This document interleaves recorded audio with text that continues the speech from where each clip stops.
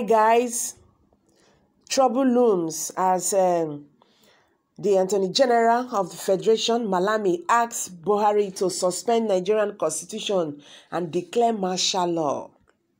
President Muhammadu Buhari is in the process of declaring a state of emergency across the Federal Republic of Nigeria. People's Gazettes can report based on a secret memo and official accounts as the administration scrambles to shake its way out of acute insecurity and the hindrance of constitutional provisions. The Attorney General of Federation, Abubakar Malami, has already written a lengthy legal advice to the Nigerian president, urging him to move swiftly to suspend the fundamental rights of all Nigerians as guaranteed under Chapter 4 of the Constitution. In the 8-page secret memo dated May 4th, 2021, Mr. Malami told Mr. Buhari that insecurity across Nigeria has reached a level that could no longer be checked by existing democratic techniques, saying only a state of emergency can stop this by the president if it can help to return the country to tranquility.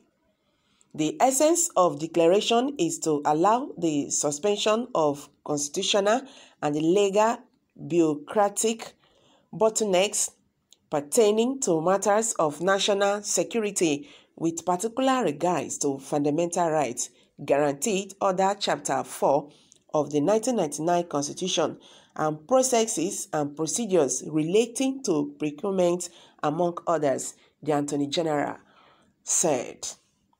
Mr. Malami said the president should issue instruments of emergency and publish them in the Federal Gazette.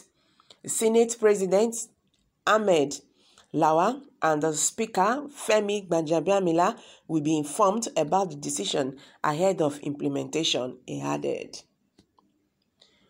To Joe's probable legal tension is also important for the proclamation instrument of the statement of emergency to expressly provide for the suspension of Chapter 4 of the 1999 Constitution and its attendant enforcement rules. Mr. Malami wrote the suspension of rights pertaining to the matters of national security will then give legal backing for the proclamation of the statement of emergency to be operational and effective without any disturbance or judiciary distractions. In the early pages of the document, Mr. Malami cited whispered acts of insecurity and blamed prominent separatist agitators like Sunday Igboho and Nnamdi Kanu for fueling the protracted crisis that has enveloped the country and aggravated the social and economic conditions of Nigerians. The memo was endorsed to the president by National Security Advisor Babagana Mogono, and administration officials are divided on how to proceed with the advice. Clearly, different factions of our government have different positions on this alarming proposal, a presidency official told the Gazette.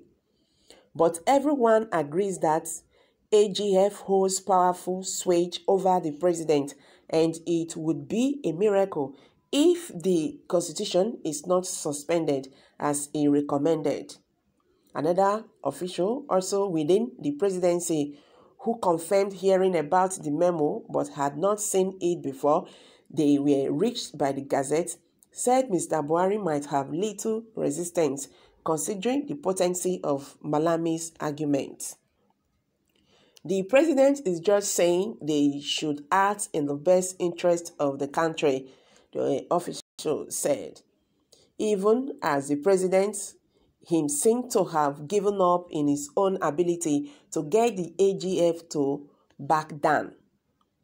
Multiple constitutional scholars and practitioners who analyzed the memo for the Gazette said it was essentially a suspension of the Nigerian Constitution and declaration of martial law, since Chapter 4 dealt with fundamental human rights, absence of which there cannot be a democratic system. The analysts acknowledged the powers of the president to issue a state of emergency under Section 305 of the Constitution, but said the powers are not absolute and do not include outright suspension of Chapter 4. While Section 305 said the president can declare a national emergency to curb criminalities, it did not expressly permit suspension of Chapter 4, which analyzed described as the most important section of the Constitution. The right to life and other crucial rights of modern society will be suspended under Malami's proposal.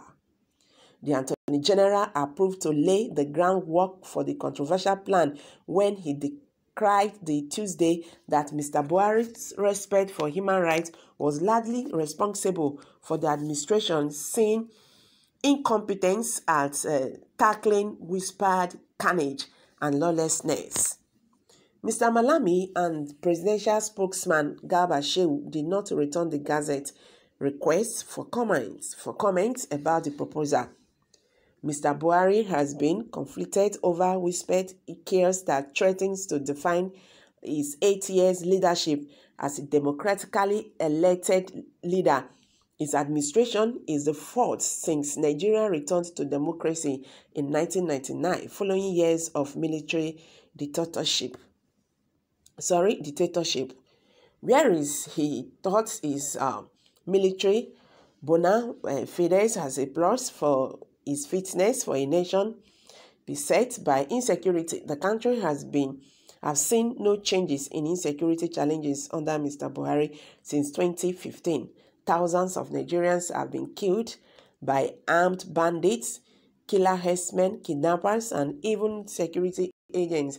Millions of citizens are already racked by economic hardships, which analyze blame on the administrations and the ruthless politics. So guys, I'm going to drop it here for now. Let's hear from you. Hit the comment section and don't forget to give us thumbs up. Thank you very much for always stopping by. I really do appreciate. Bye for now.